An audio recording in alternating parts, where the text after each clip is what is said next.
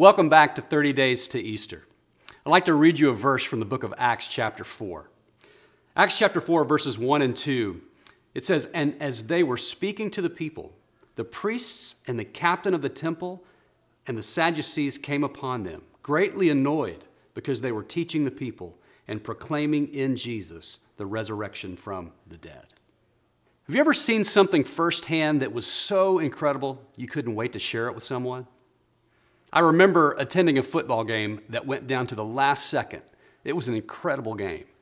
I couldn't wait to get on the phone and share it with my dad and walk through the events I saw with my very own eyes. Peter and John saw the horrible capture and crucifixion of Jesus with their very own eyes. They also observed how Jesus did not stay dead, but rose from the grave, gaining victory over death. They were so blown away at Jesus' resurrection that they had to share it with the people around them. They could not keep this to themselves. And the truth is, some people believed their eyewitness account, while others were greatly annoyed at their proclamation.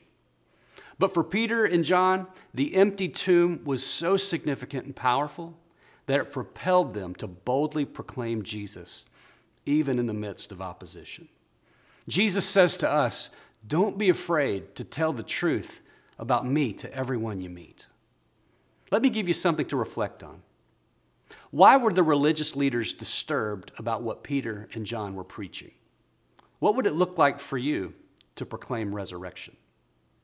If this encouraged you today, please pass this along and share it with someone. Join us tomorrow as we continue through 30 Days to Easter.